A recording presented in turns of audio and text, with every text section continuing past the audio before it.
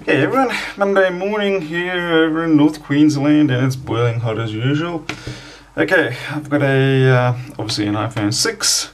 Looks like it's been bent something serious there. You can see that. Nice chunk taken out of the side due to it being flicked up. But this one's actually been dropped in water about 3 weeks ago, apparently. And I ran along, the screen was misbehaving, which is to be expected. And another place has replaced the screen after scrubbing the connectors, and now the thing barely turns on at all. Basically just, let's see yep, that's all it does. So, I guess we're going to have to dig in and see what we got. Still no gloves, I know. It's like, very first thing I'd say is the battery is probably cactus. You can see it's not smooth anymore, it's ripply and it's a little bit thicker than it should be, but it looks like the backlight's still running. Okay, well that's probably going to mean the whole thing's a bit beyond my current workshop facilities, which is unfortunate, but we'll see what we can do. Get that off. Yeah, it took me a while to get used to wearing gloves. Now I can't stand not having them. It just feels so wrong. At least with this one, I was told that it was just river water, so thank God for that. I really hate it when people drop water damaged phones off to me, and then they don't tell me the water damage is actually toilet damage. Oh, whoops, wrong colour. Now I know it's a bit silly and everything, but I do like to colour mark all the screw heads. Last thing I want to do is get long screw damage, just in case I accidentally say knock the screws off the pad here or anything. It's just being pedantic, covering my ass, things like that. Better to take 5 seconds to do that than to stuff it up and be down quite a lot of money. Because if you do that, it's your fault. Okay, let's have a look. Well, yeah.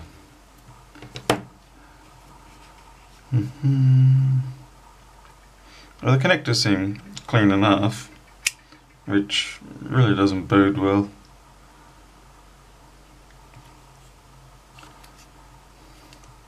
I can't feel any actual heat build up.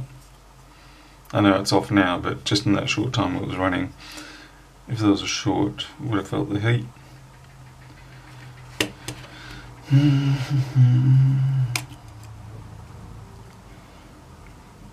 Well, they haven't cleaned the USB connector. There's a bit of corrosion going on in there. Let's see what's under the camera.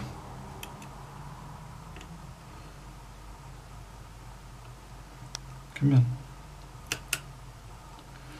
on. Same for the camera too. Let's see if we can show this. The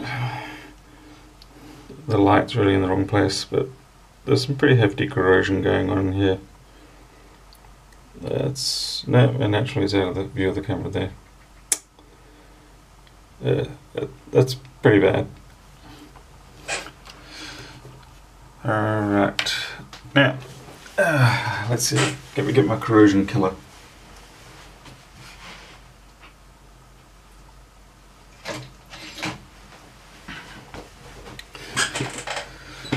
Now, sometimes I used to use fiberglass pen to clean out these, but I found it a bit aggressive. So instead, what I do is I go a good old bamboo toothpick, shave off about half. That gives it a nice thin edge, and let's see, just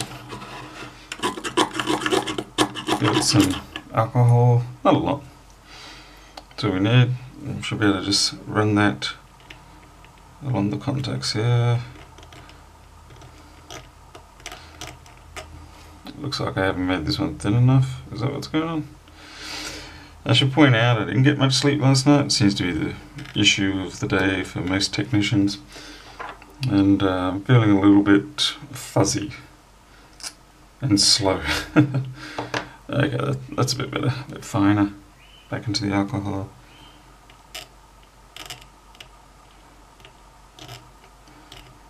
I really should be doing this under the microscope that I don't have. That's not coming out right, so I'm going to have a look at that under the magnifying glass light I have.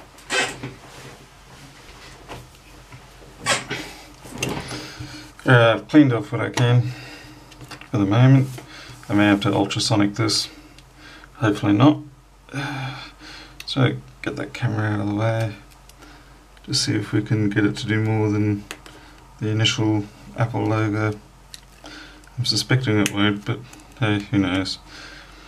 Because if I need to ultrasonic this, I've got to take the shields off, because it's pretty useless putting it in ultrasonic if you don't put the shields off.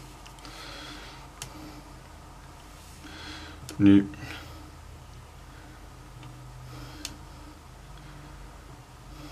Nope, nope, nope. Yeah, she's cactus.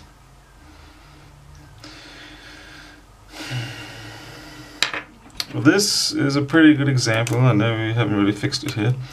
This is a good example of why I don't do water damage repairs, like for the person to keep using the phone, because this was obviously repaired with the connectors being cleaned and new screen being put on a couple of weeks ago whenever the damage occurred, and now it's dead. And more than likely the person hasn't backed up their data because the person who originally serviced this didn't tell them, you know, you should back up your data.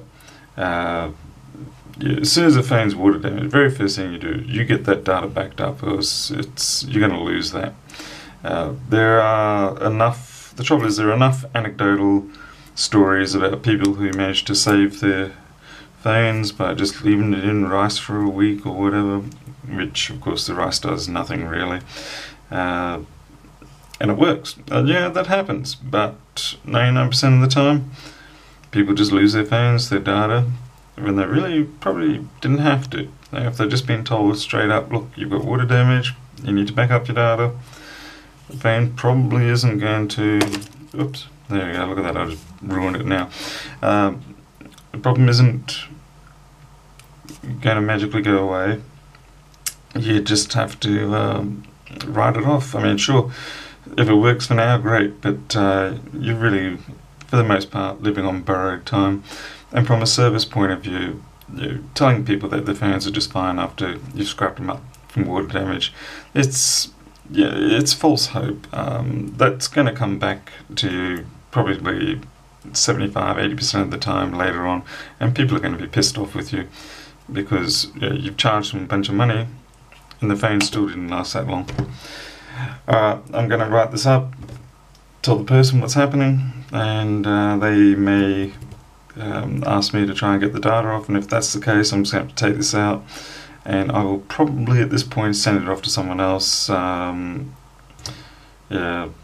because like I said, I'm not really yet equipped to do it.